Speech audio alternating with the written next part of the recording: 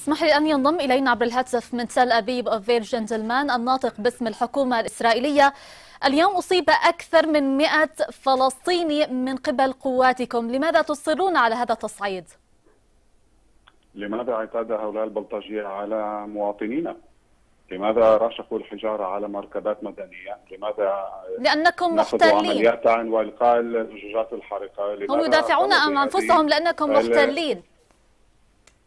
نحن لا نحتل أرضنا، هذه أرضنا منذ 4000 عام كما يعترف القرآن. ما علاقتكم بالمسجد الأقصى؟ نعيش في وطننا تاريخي. نعم، ما علاقتكم بالمسجد الأقصى؟ هم يدافعون عن المسجد الأقصى، ما علاقتكم به؟ للأسف الشديد بعض الجهات الفلسطينية المتطرفة وبما فيها قناة الجزيرة تروج لكذب حول الأقصى، تروج كذب كان إسرائيل تسعى. ما علاقتكم أنتم بالمسجد الأقصى؟ عن أي أكاذيب تتحدث؟ تحدث عن حملة تحريض ممنهجة يقوم بها أبو مازن، تقوم بها حركة حماس والحركة الإسلامية ووسائل الإعلام العربية، التي تهدف إلى تفجير الأوضاع الأمنية في الضفة الغربية. بل أنتم من تستغلون الأزمات التي تعيشها الدول العربية الآن لتنفذوا مخططكم لاستيطان وتقسيم المسجد الأقصى زمانيا ومكانيا. مرة أخرى أنا أرفض هذا الكلام جملة وتفصيلا، وهو بعيد كل البعد عن الحقيقة والواقع. هل أنت تتهمين إسرائيل بسفك الدماء في البلدان العربية؟ هل نحن مسؤولون عن داعش؟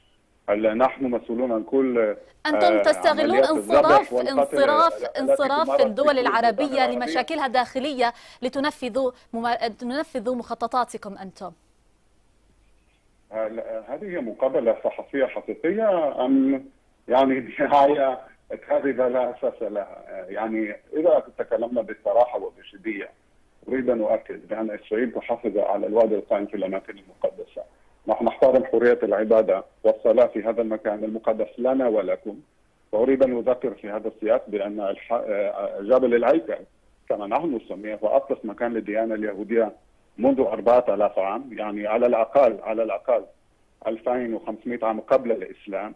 وطبعا يجب أن نحافظ على هذا المكان من أجلنا ومن أجلكم. كيف تقول بأنكم تحترمون حرمة المسجد الأقصى وأنتم دنستموه ودخلتم اعتديتم على المصلين فيه، ويعني أيضا أحرقتم كمان جزء منه؟ نحن أولا أنا أرفض ما تفضلت به، لأن هذا هو كلام عنصري من الدرجة الأولى وتحريض ديني من الدرجة الأولى. نحن نمنع دخول البلطجية والإرهابيين إلى الأقصى، هم يهربون السلاح والمفرقعات والقنابل والعبوات الناسفة إلى هذا المكان. طبعا من يريد أن يصلي لا يهرب السلاح إلى المسجد، أليس كذلك؟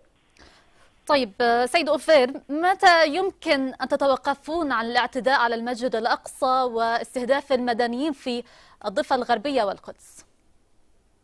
مرة أخرى أنا أرفض قلب الحقائق رأسا على عقب. الطرف المعتدي هو الفلسطينيون الذين يطعنون مواطنينا نساء ورجالا وأطفالا وشيوخ. الفلسطينيون يدعمون عمليات إرهابية وحشية بحق مواطنينا، يروجون إلى كذب حول الأقصى من أجل تأجيج الخواطر. أين هم الضحايا من طرفكم الذين تتحدث عنهم؟ لا ما سمعت. اليوم هناك نحو 100 مصاب فلسطيني، من هم ضحاياكم؟ عندما يقوم بلطجية ومشاغبون فلسطينيون بالاعتداء على مواطنينا برشق الحجارة وبإلقاء زجاجات الحرقة بهدف قتلهم، طبعا للشرطة الحق والواجب بالدفاع عن المواطنين. وإذا أراد الفلسطينيون أن يبقوا سالمين فليبقوا في بيوتهم ولا يعتدوا على مواطنينا. لا يمكن ممارسة المثل ضربني وبكى سبقني واشتكى. هم يعتدون وبعد ذلك يبكون، هم يعتدون على المواطنين ويقتلوهم ويطعنونهم، هم يعتدون ويسقطون ضحايا في نفس الوقت. تدخلت من أجل الدفاع عن المواطنين، هل هذا معقول؟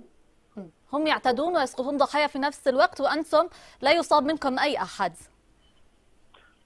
لم يطعن عدد من مواطنينا بالسكاكين في البلدة القديمة في أورشليم القدس.